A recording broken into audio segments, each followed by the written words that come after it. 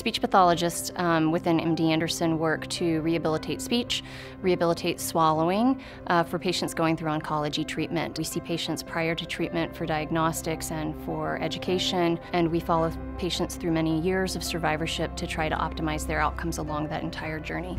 The problems with speech and swallowing that cancer survivors can encounter can happen for a variety of reasons. They can be related to the tumor itself. In many scenarios, they're sort of unavoidable side effects of surgery and/or radiotherapy. Our role in that process is to try to minimize the severity and the sort of lasting impact of those issues for each individual survivor. I really see my mission as empowering patients to understand what they can do to try to have their best recovery possible at whatever point in their cancer journey we meet.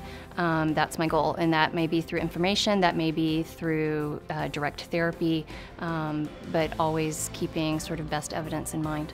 Our role is to help you live the best life possible through this cancer journey, and so whether that is enjoying your favorite meal or having meaningful conversations with friends and family, at the end of the day, that's really what motivates us, and our success is helping you achieve that goal. I'm Kate Hutcheson, and I'm making cancer history.